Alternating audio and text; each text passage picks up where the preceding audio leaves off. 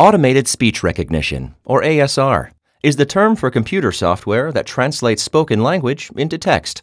In this video, we will describe the basic types of ASR, provide a technical overview of how the technology works, and look at the basic inputs to any kind of speech recognition. Speech recognition can be broken up into two broad categories: speaker-dependent and speaker-independent.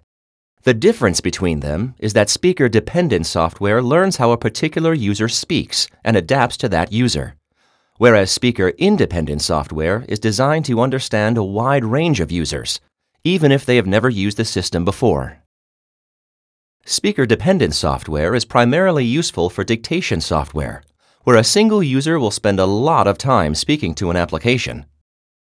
Speaker-independent software is especially important for applications like those used in interactive voice response systems, or IVRs, where a large user population may call into the application. LumenVox focuses on speaker-independent software. Within the realm of speaker-independent software, we can further classify speech recognition applications by the types of things users are expected to say.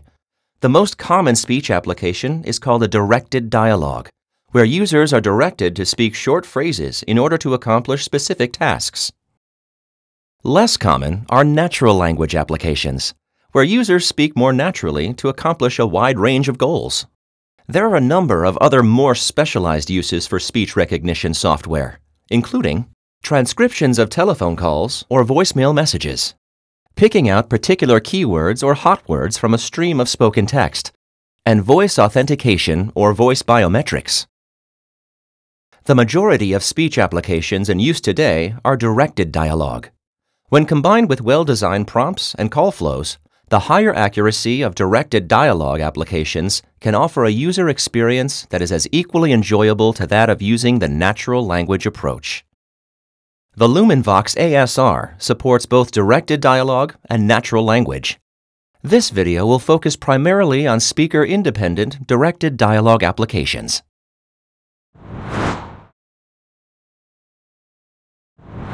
Speech recognizers take an incoming audio signal containing human speech and convert it into text, which is why ASR is sometimes also called speech-to-text.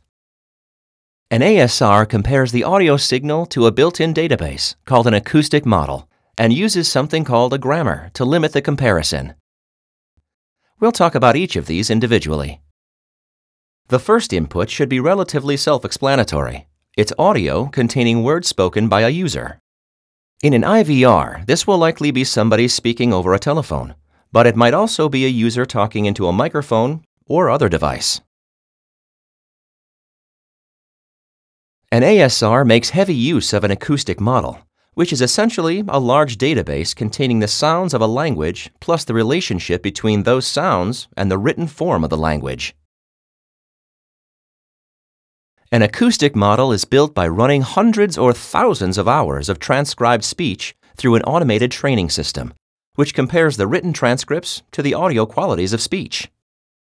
By keeping track of how different sounds correspond to different combinations of words and letters, the computer is effectively learning how words are pronounced by a diverse group of people.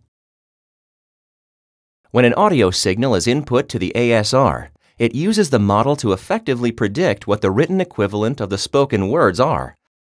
This process makes heavy use of statistical inference and probability. A language model, also called a grammar, provides information about the type of words users are expected to speak. Because language modeling is a complex and important topic, it will be covered in more depth in the next video.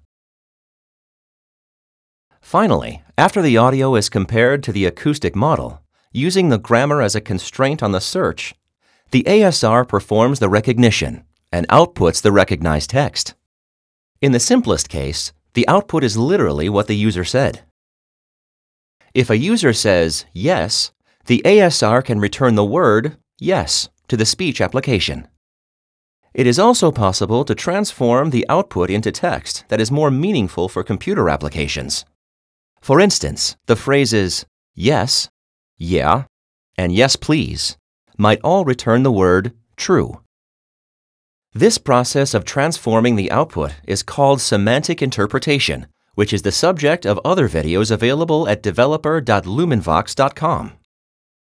Though speech recognition is a broad technology that has many possible variations, most users of the LumenVox automatic speech recognizer will be building directed dialogue applications that direct users to speak specific words or phrases. The next video in the series will take a first look at writing grammars, which are the files that describe to the recognizer what words can be expected from users. For more information about speech recognition, text-to-speech software, and related technology, visit us online at developer.lumenvox.com, where you can engage with other speech developers, get sample code, view more tutorials, and browse a wealth of free resources for developers.